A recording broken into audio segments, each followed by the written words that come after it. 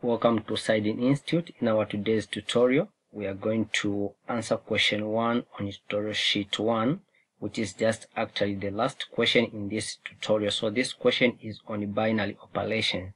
So the question reads, consider the set D to be equal to EABC with operation star on it as defined below in the table which we have been given there. Then question 1, we have been asked to determine if a star is binary on D.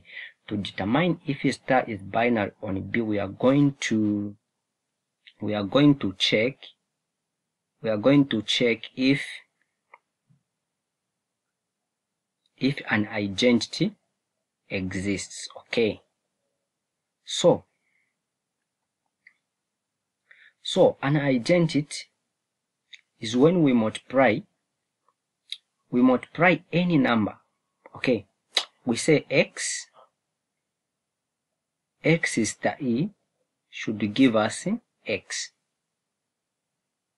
Okay, what I mean is that any number we multiply by E should give us the same number. If that is going to happen, that means an inverse do exist. So let's start by star E. Okay, so we come here, E star E is giving us where is the point of intersection is at E. Okay, so here we are having the same E. What about A star E? Where is A star E meeting? So from A to E, we are meeting at E. We are having also A. What about B star E? Where is B and E meeting?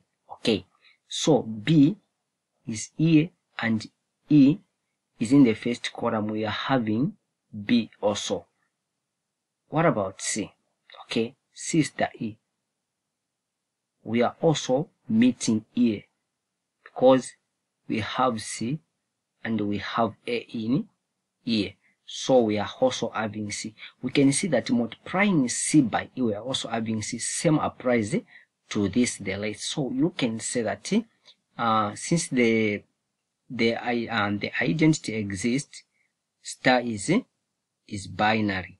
Okay, star is binary on D. Okay, so now let's find question. Let's solve question 2.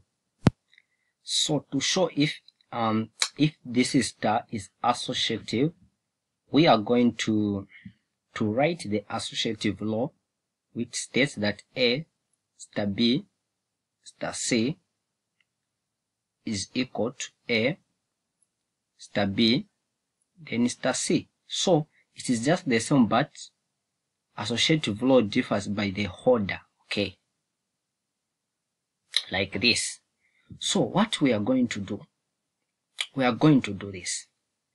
What is B star C? Okay, B star C, we are going to move B up to where C is. Okay, C is in this column, so we are meeting at A. So B star C, we have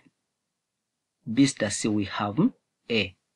Okay, what about A star B? A up to B, we have E. Okay, meeting at E there. Then star C. What is A star A? Okay, A star A, when we start at A up to A, we see that we are meeting at C there. To be equal. What about E star C? Okay, E star C, E, you can see we're starting E up to C. We are meeting at C. So you can say that since C is equal to C, both this expression is equal to this, then you can say that star is what? Is associative. Okay, is associative. So this is how simple you can find associative law. So associative law doesn't matter. You can even start with A star B star C. You can start like this. You say A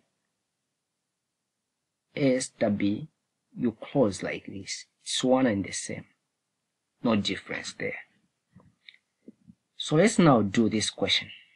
Okay. This question now we have been asked to evaluate. Okay. We are asked to evaluate A star B, then C star A. Okay. Let me try to delete something here. Okay. What is A star B? A star B, we are going where A and B are meeting. They are meeting at E. So it is E star. What about C star A? C star A meeting E. Okay. They are meeting at B. What is E star B? We tested to say E star B was giving what? B. We can even see E star B is B. So this is what, how we can evaluate this kind of what, of an expression. Now, the follow-up question is to determine if X inverse exists. Okay. So to determine if X inverse exists, what we do, we know that already. The first step to determine if X inverse exists, if an inverse exists, we need to know if an identity exists. Okay. Now, from the first equation, we knew that an identity was existing because multiplying X was giving X, multiplying A with E was giving A. So what we do even here, we are going to find now, we are going to find an inverse. What do we know about an inverse? We say X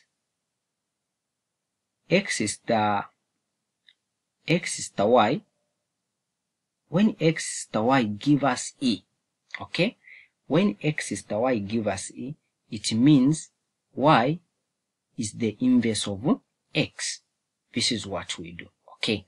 So, our first thing, since we want to find the inverse of each element, here we have E, we have A, B, and C.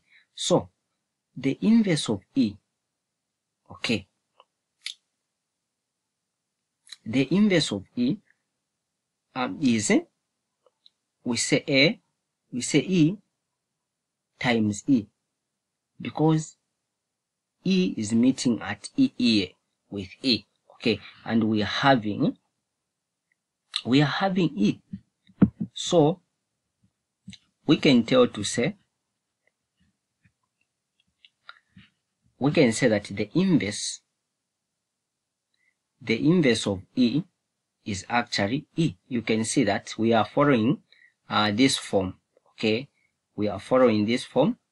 We say this one becomes X and this one becomes Y. So this is the inverse of this, because we said that Y is the inverse of X. Okay, let's now talk about B.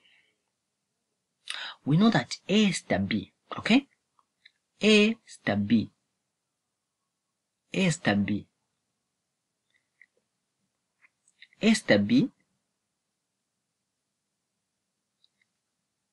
is equal to E. They are also meeting at E. So that means this one is what has been satisfied. So we are going to say that B is the inverse. B is the inverse of A. We are following this. We said Y is the inverse of X. So even here, B is the inverse of X because we are having E as our answer. What about B? B star A, okay? B star A is also giving us E, okay? Because B and E and A are also meeting here. So B star A and A star B is one and the same. So that means the inverse of A is B. So this means they are inverse of each other. What about C? C is just the same as B. When you look about E, we move C, we are meeting CE. Okay? Once we meet CE, we are having E. So it's the same as like the way we had at E, star E. So we are going to say E, I mean C, star C is equal to E. So we are going to say that the inverse of C is actually C. So by so doing, then we've completely answered this question in its fullness. So what they need, we want to show the inverse of C, the inverse of A, the inverse of B, and the inverse of E. So this is the end of our today's tutorial on question 1 on binary operation. So if you find this video helpful, please consider subscribing. Okay, you subscribe to the channel. You also give this video a like so that it may reach other people. You also hit the notification button so that you may not miss out new uploaded videos. If you may need all answers to this tutorial sheet, okay, if you may need all answers to this tutorial sheet, this is a tutorial sheet with a lot of answers. Okay, let me start from 1 here. So question 1, it is on sets, on how you can present sets on the number line. Question 2, same. Question 3, it talks about how we can apply laws of set field like De Morgan's law. Question 4, you state whether a set is a finite or an infinite set. Set B is also about illustrating as information on the Venn diagram. You also find this kind of operations. Same as question 6, very important, on how you can shade different kind of graphs over sets. This is the sets you need to shade here. In this now, you define. You can describe using set builder, using set notation. How can you define this kind of questions? That is question 6, all these kind of questions. So if you need answers to this tutorial sheet, okay, drop a comment. More especially, to reach me, you can WhatsApp me on this number. Okay. Or if you may need personal tuitions, you can also WhatsApp me on the same number. I can add you to the group where you will be able to attend online lessons. This is also now question 7, 7A, De Morgan's law, Arch law. Then question B is on simplifying different kind of sets. Then here you express this in the form of X over A, very important in your exams. Then question B, how can you prove irrational numbers by contradiction method, also a variable. Question B and C, it is now on SADs and rationalizing the denominator. Question 10, all the way to question 15 and 16, even 17. There we have equations, we have modulus equations, we have radical equations, we have rational equation and inequalities. It is all on functions, up to what we were doing today. So thank you for watching. If you find this video helpful, like I said, consider subscribing to the channel. You like the video, you also hit the notification button so that you may be updated about the new uploaded videos. Thank you for watching. See you in the next video.